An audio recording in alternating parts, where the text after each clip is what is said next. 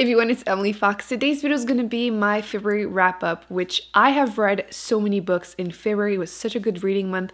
Some books, but some really good ones too. Actually, I finished 9 books. DNF 2, which, you know, I'm following through with my goal of DNFing books when I'm not enjoying them. And I'm in the middle of 1. Although technically right now I did start 3 other ones. So I'm definitely not in a slump right now. So let's go through the books because this month was intense. I did post 4 reading vlogs because I was doing 1 week, 1 shelf, which that was fun. And I also did finish a couple books that weren't part of that. So let's do this. As always, I'm just going to go in the order that I have read them. So the first one was Flowers in the Attic. I mentioned them in my wrap up last month that I had started it. I finished it. Frankly, I should have listened to all of you guys and DNF'd it. I just never started. I mean, it's just one of the situations I just wanted to know. You know, I had heard a lot about it, controversy, but I had never read it.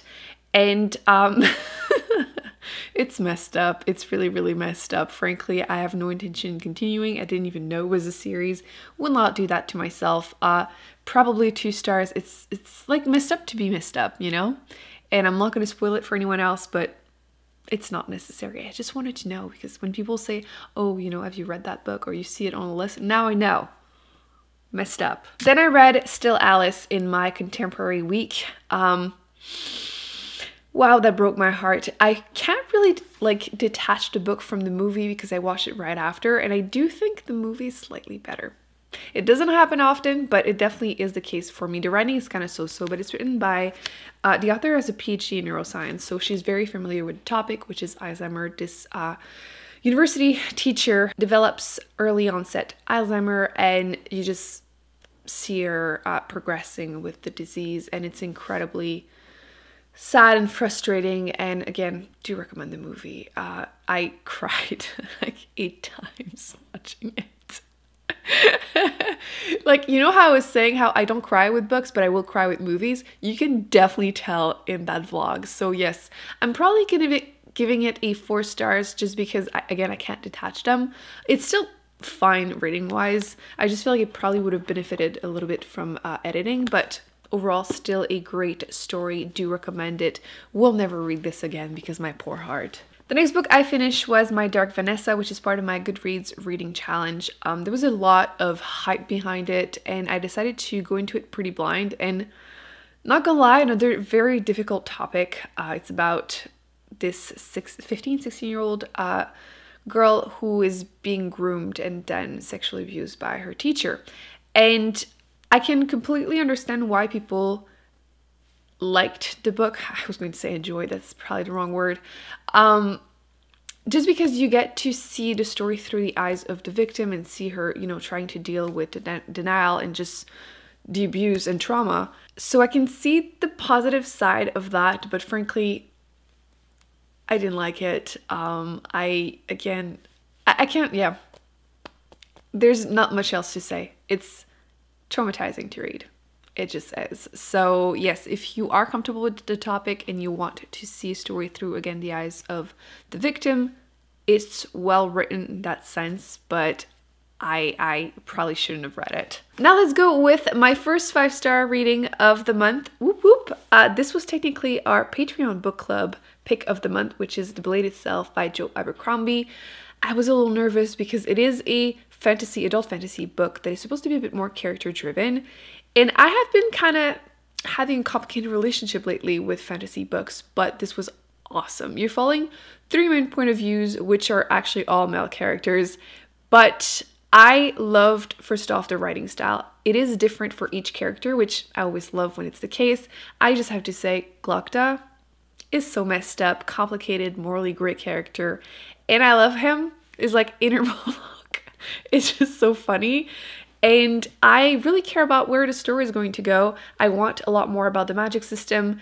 I appreciated how there is a female character there that is very sassy and completely rejecting the F-boy, we could say. I like the way it was done, and just fantastic story. Very curious to see where this is going to go. It's the first book in a trilogy, and I am planning on reading the whole trilogy this year.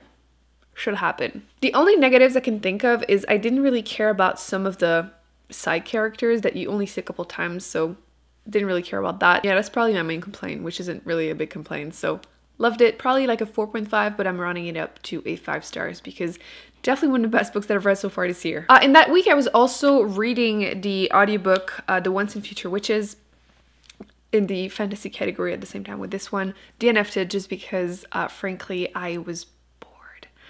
I had been wanting to read more stories about witches. It's a fantasy one. It is part also of my Goodreads reading challenge. Came out last year, and it just didn't sustain my interest. You're following witches, 3 sisters, mainly in the time of the suffragettes, which should have been interesting, but again, I was really bored. I DNF'd it about 50%, and I don't even think actually I hit 50%. I couldn't do it, so I decided to move on. And again, we're learning to DNF books. Third week I was doing, so for third week it was the Rainbow Shelf, this one with books that I haven't read yet. And the first book I finished was this one, which is, it's kind of a funny story by Ned Vizzini, which you're following main character. It's kind of based on the life story of the author, who went to the adult psychiatric wing of the hospital in Brooklyn. And his story is based on that. You're following a teenage boy who ends up going there because he's being suicidal. So obviously warning for that. I overall think it's a good YA book if you are in need of something that is, it's kind of uplifting, to be honest. I know the topic's very serious, but it was kind of overall pretty positive in the sense that he tries to find meaning to his life and things to focus on and anchor. In this case, it's art. I had a few issues with some of the things, which I can include the quotes because I mentioned them in the vlogs and they bother me still. For example, there's I don't like to spend money. Every time I spend it, I feel like I'm being raped. Which, no, I'm just still so uncomfortable with it. And the last page, which frankly being hit by that, but last page was just annoying. He's just listing a list of things to do, like win, smile, laugh, walk, skip, okay, it's gay, whatever, skip. So otherwise, it's not a terrible book. I just don't think I'm the audience for it. I think I'm reading it as I'm an adult, so too old to really enjoy it. But yeah, probably 3 stars, but I'm kind of annoyed by the 2 quotes. The next book I finished was The Galaxy and the Ground Within by Becky Chambers, which is the 4th book in the Wayfarer series. I love her. I feel like this series is probably my least favorite by her, but I'm still wanting to read every single one just because her writing is just amazing. She always writes very character-driven, wholesome sci-fi, which I will forever find it kind of a weird combo, but it just really works for her. And she uses basically aliens and humans to discuss certain topics like gender, anything that has to do with sexuality. And in this case, there's a little bit of like coming of age too and belonging. And there's this discussion, I just need to mention it again, I have to. One alien is trying to explain to a different alien how humans eat cheese and what cheese is, which was just really funny and makes you realize how weird it is. But yes, overall, it's probably like a 3 stars, but I just still really like it. And I'm currently actually starting another one by her, another arc. And I just want to read every single thing she writes. So yes, I still enjoyed it, even though it's only a 3 star, but I feel like I need to do another video on that topic. I love books that I only gave 3 stars to because sometimes they just have something that is really, really good and just for whatever reason, I give them 3 stars. It makes sense in my head. Whew! This was also part of the Rainbow Shelf. I had basically forgotten about this one because look how tiny it is, and it's not like a bright color, but that cover is stunning in my opinion. And I believe it's considered horror. The House at the Bottom of a Lake by Josh Malerman, who's the author of Bird Box. And I wanted to give him another shot, and I'm glad I did because this is so uncomfortable. You're following 2 teenagers who go on a date on a lake, and then they find a house at the bottom of a lake. And they decide to explore it. And I was so uncomfortable with people being underwater for a while and then just weird things happening. So if you're in the mood to, you know, read something horror-y, this is it. It's very short. It's about 115 pages. I didn't care for the romance. It's not super heavy, but it's there. And there are things that made me uncomfortable with that too, but I'm gonna keep it vague. I'll just put it in my Goodreads review you can click to, you know, see the spoilers so I don't spoil anything. But, and yeah, definitely very uncomfortable. I think I'm gonna give it 4 stars just because of how uncomfortable I was. Like, if you're writing a horror book and you're able to make me feel this uncomfortable, you're doing it right. The second book I read this month that I am giving 5 stars to, The Girl with the Dragon Tattoo, which, why did it take me so long to read it? I didn't read it whenever there was the whole hype when it came out, and I just never had any interest for it.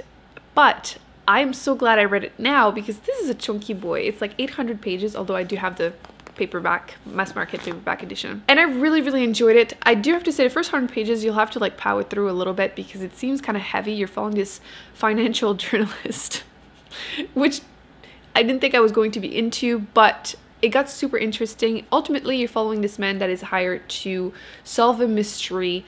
A young girl disappeared years ago, and 35 years ago? How did I already forget? Years ago. And yes, he has to try and figure out, you know, what happened, who did it kind of thing in a little village. I love reading books with that, you know, small town vibes. And yes, ended up giving it 5 stars. Love it. I think it's probably a 4.5 just because. I always like to include the negatives too. I feel like it's more telling than just raving about a book. But in this case, I had been warned about the sexual assault scenes, so definitely be warned. So I didn't have an issue with those. I don't feel like they were like, you know, lengthened for no reason, and it didn't feel fetishized like some other books. But the main male character, which I'm gonna keep it vague to not spoil anything, but he tends to sleep with like every female character, which always feels a bit like wish fulfillment by the author. With that said, there is a whole trilogy. I will be reading the whole thing. I don't care for the romance that there is, but there were supposed to be 10 books, which I'm really sad to have learned, but the author passed away before any of his books actually were published, which is why they changed the title. I was curious because it was supposed to be called Men Who Hate Women, but they obviously changed it to this title, which, whatever, it's probably why actually I wasn't interested, because everything is called The Girl and the Woman, blah blah, so it should have been Men Who Hate Women. And it really works with everything and the messages that are in the book. And yes, fantastic read, give it 5 stars. I flew through this. I read this book in like 6 days, and I've been busy, and super easy to go through. Love the writing style, and will continue to read the rest of the books written by him. I won't read the other ones. Next, I also read The Troop by Nick Cutter, which is, again, horror. I've read more horror in a month than I usually do in a whole year, I feel like. I was also very uncomfortable with this one. I did go through it as an audiobook. It's a really fast read. Like, it looks thick, it's 400 pages, but a lot of it is through interview styles, which obviously now I can't find any, but you can see. Essentially, you're following the story of a group of scouts who are on a little island in Canada, and a man shows up and he looks very sick, and then sickness happens. I'm gonna keep it vague. And yeah, it was pretty messed up for sure. I overall enjoyed it just because, once again, it made me feel uncomfortable. I feel that's what I want when I read horror. Definitely there. I do have another book by the author that I will try. It's not like an all-time favorite book, but I do think it had the right feel for, again, horror. If that's something you enjoy, you will most likely enjoy this one. And I think I'm going to give it a 3 point something, but I'm going to round it down to a 3 stars on Goodreads. One book that I did not finish, but ultimately will attempt to, Outlander. So much hype behind this book. I did watch the first episode of the TV show too, because I wanted to see the faces of the characters, because I had no idea. And I'm kind of just feeling a bit meh about it, to be honest. There's no hard feelings. There's no, like, loving it, hating it. There's definitely a lot of sex scenes already. I think I'm about 42% into it. I'm listening to it as an audiobook. I had read the first chapter physically, though. The writing style is fine. It feels very character-driven. I feel like everyone knows, but this woman is sent back to Scotland, and let me tell you, this woman forgets her husband very fast. I'm aware that, you know, she wasn't with him for years because of the war before, but still she moves on. And Jamie, she's all about that Jamie, which also made me laugh because the whole flipping the script, and she's older than him and he's all like virginal and everything, which is still weird whenever you flip it. So yeah, I will finish it. I'm not in a rush to finish the TV show. I don't go through TV shows very fast, but I'll attempt to finish the audiobook. I still have access to it. So it's on my list for next month, this month, March, but I don't think it's going to be 5 stars, you know, but I might still end up giving it 3 if things go well. So as you can see, February was all over the place reading wise, but I am on the high still of this one, I think. And I'm currently, like I was saying, reading like 3 different ones and enjoying all 3. So who has a reading slump? Definitely not me right now. For the first time like in a while, I feel like I'm just devouring books. So I hope you are also in that kind of mood. Let me know in the comment section if you've read any of these, if you have any opinions that we can discuss, what you're currently reading. Thumbs up, subscribe. I will be putting more videos on the screen that I recommend you check out. And I will see you in March because I have a ton of videos coming. I'm hoping to post a couple bonus ones because the last couple of months have been rough and I wasn't uploading as much as I wanted to and I have to catch up. So